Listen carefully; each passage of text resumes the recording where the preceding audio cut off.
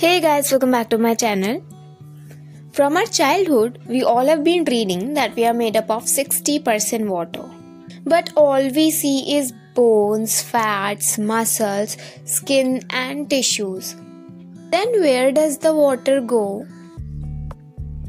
If you think all of the water from our body goes to form blood, then let me tell you one thing. That our blood has water even less than 1/3 of the total water in our body. If I take an average adult man of 70 kgs, he probably has around 42 liters of water in his body, out of which only 5 to 6 liters forms the blood. Then where does 36 liters of water go? Let's delve into the answer. Do you know that our body is made up of trillions of cells? Every part of our body, every organ, every tissue, from heart to brain to liver to muscles, everything is made up of cells. Now since cell is the basic unit which forms our body, we need to know composition of a cell.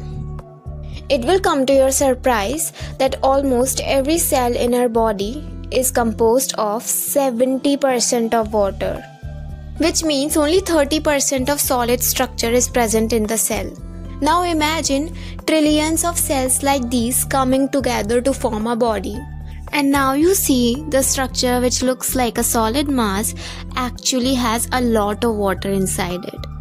And since all of the cells are always constantly working, all of them require water to maintain their environment and to carry out their work efficiently.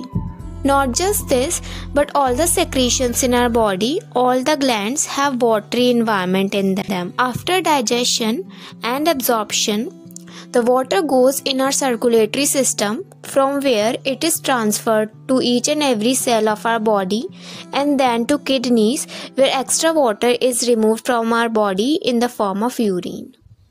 And that's how we are made up of 60% of water. That's all for this video. Thanks for watching.